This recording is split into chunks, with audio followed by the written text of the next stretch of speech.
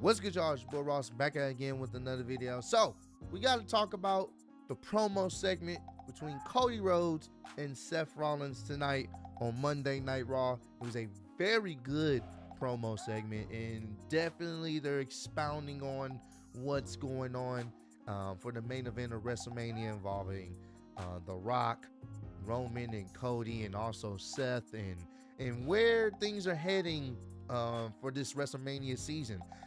We also were, trying to see what did Cody plan on saying in response to The Rock slapping the dog piss out of him. So I was definitely excited for this particular segment. I didn't know Seth was going to come out there. Thought Drew was, but I'm glad that he did. And we're going to get into basically what was said and where things could go in the future. Also, I have to talk about the live stream. Shout out to everyone that was a part of the Monday Night Raw live stream on YouTube and Twitch. You guys are amazing. We always enjoy having you guys watch the show with us. It makes the show that much better. So we appreciate everyone that's a part of the live stream, that was part of the live stream. But we gotta get into this. We're gonna get right into this Cody Seth Rollins promo segment. So Cody comes out there, and it seems like every city he goes to as of late, the crowd reaction, the pop that he gets is just massive. Tonight's crowd, they definitely showed out for Cody. They were definitely happy to see him. Crowd was electric when he got inside the ring, and it's cool to see that this whole situation that transpired a few weeks ago with The Rock potentially taking his spot at WrestleMania made him now a bigger star than he ever was in WWE. This is the loudest that the reactions he get everywhere he goes since he's been back. It's fantastic, and I love to see that they are really pushing this guy now to the moon, it seems like, and I love it. So comes out there to a great reaction, and he's basically talking to the crowd and trying to let them know, he appreciates them sticking behind him. He appreciates them, kind of pushing him forward to make the right decision and to choose Roman Reigns. And even The Rock was brought up because he wanted to address The Rock putting hands on him, and you heard a loud Rocky suck chant. And it's crazy to say in 2024, hearing a very loud Rocky sucks chant, it's definitely crazy to think about. Cody mentioned that, he's starting to get a little bit emotional about all this love and support he's receiving from the fans, but he doesn't want to be labeled as a Cody crybaby. And then he proceeds to show the clip of pretty much Rock on the Pat McAfee show just going in on the Cody crybabies or whatnot, talking his trash. And he said a line, over there eating your chicken McNuggets, stick it straight up your candy ass or whatever. So he cuts back from that segment. Crowds booing the Pat McAfee segment with The Rock on it. Crowds booing just that whole segment. And he's asking Pat McAfee, where am I supposed to stick the McNuggets at? Where am I supposed to stick him at? He was asking Pat McAfee. Pat McAfee was like, up your ass. It was funny. I love Pat McAfee's interaction on commentary as well. Glad to have him back.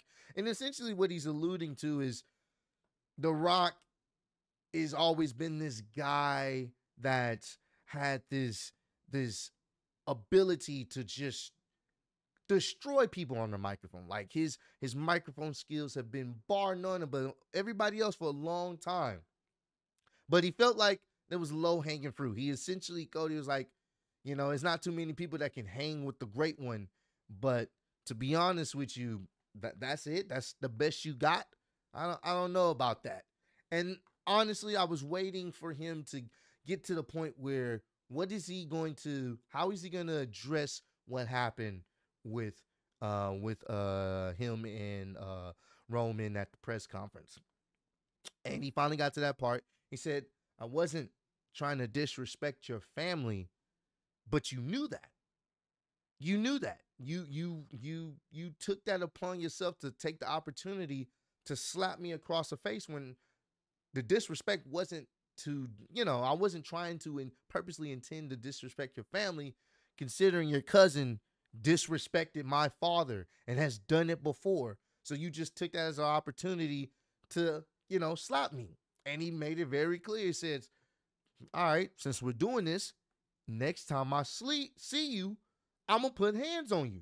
I'm going to have to put hands on you next time I see you. I wish it came off a little bit more aggressive. I wish he would have been able to say, next time I see you, I'm going to kick your ass.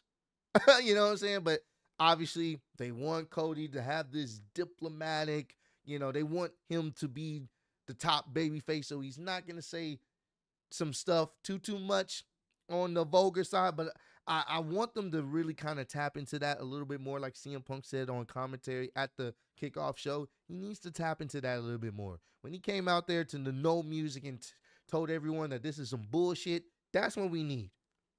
There's nothing wrong with a good face of the company baby face, but make him real. Make him have emotions. And that's what we need more of. So I do, like you said, I like the fact that he addressed it. He said, well, next time I see you, I'm going to put hands on you. I'm going to hit back. So hopefully that does happen. Maybe that happens at this SmackDown episode. We'll see. So before he was to finish up, Seth Rollins comes out there. Gets a huge ovation. Crowds loving him and whatnot. And before Seth got into it, he told Cody, hey, before we get into this, before you say what you're going to say, I just want to say thank you for having my back out there. I know we haven't seen eye to eye, but I really do appreciate that. And Seth Rollins says, no problem. You're welcome. And then this was a very interesting promo from Seth, which I really do appreciate.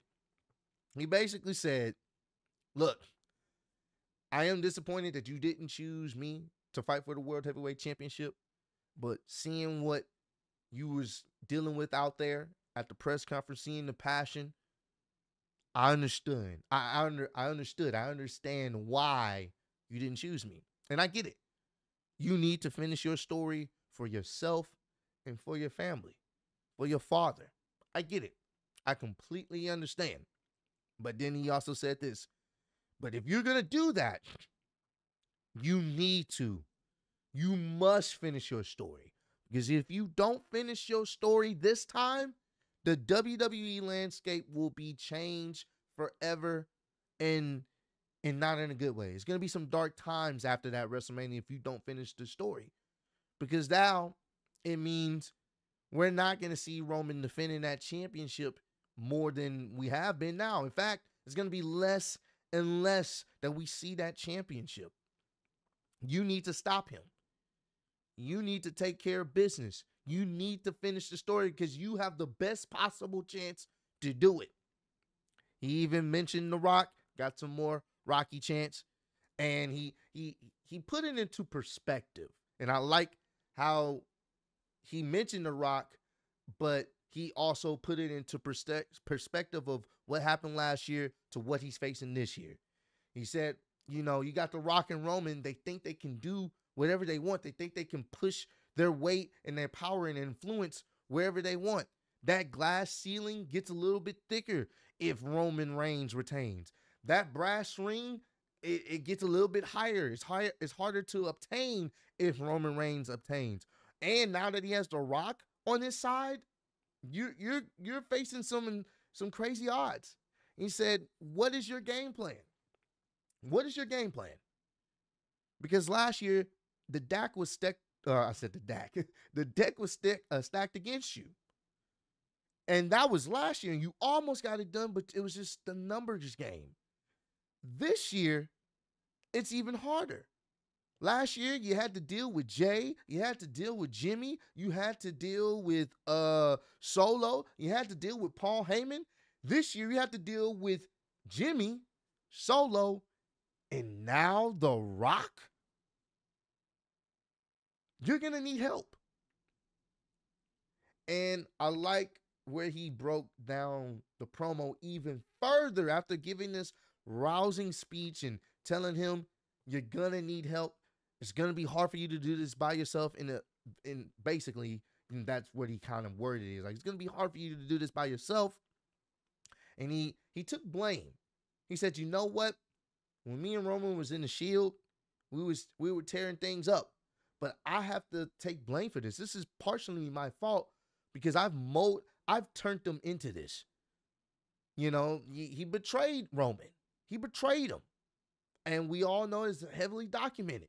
But I like that they're turning him getting betrayed potentially to a situation where this is the Roman we've gotten. Obviously, we didn't see it for a while, but this is the Roman that we finally gotten because of that betrayal. And he's like, I caused this. I didn't know it was going to be that bad. I didn't know what monster he was going to become until now. So he basically let it be known, look, if you need my help, if you want my help, you let me know and I will definitely help you out if you need it. And I have no problem being a shield for you. And I like that. That was nice wording. They talked about the shield and he said, I don't have a problem being a shield for you if you need it. So it's going to be very interesting. That was a very good promo segment. Once again, when Seth Rollins is serious, he's the best version of himself. I know they do the little gimmick and the dancing and the outlandish outfits because the crowd loves it. The people that are actually at the arenas love it. But at the same time, man, when he's serious, he cuts the best promos and you buy into it. And he was passionate about what he was saying. He was passionate, telling him, you gotta finish the story. You gotta do this. If you don't, WWE's doomed. You need to save WWE. You need to take that championship away from Roman and save the WWE or we're doomed. And I love that. Love that. That was so good. And the passion and the fire and Cody just soaking it all in and ending it with, I can be your shield if you need me to. Appreciate that, man. And honestly, I don't know. It looked like they're maybe setting up some type of tag situation, but I do think it's more or less going to be Seth is going to be in his corner. Seth is going to be there to help even up the odds because he can't do it by himself. The question is, will it be somebody else that has his back as well? That's going to be the interesting question. I don't think they're doing a tag match. I don't think there needs to be a tag match with The Rock and Roman. If they do it, it'll probably have to be night one, but I don't think they need to do that. I think having The Rock in Roman's corner is going to be crucial. It's going to be very important. Having Seth back up Cody, depending on if he's going to be the champion or not, unless there's a situation where the bloodline cost Seth the championship, and then that way he helps Cody. That's the only thing I can think of. That's really the only thing I can think of because I just don't see Seth winning at this year's Royal Rumble. It has to be someone, maybe the bloodline interferes because they see that he's trying to help him. So they'll do whatever they can to maybe take out Seth or in a situation kind of screw over Seth, trying to push their weight. So that could be a situation they do for Seth Rollins World Heavyweight Championship match, depending on who's going to win that Elimination Chamber.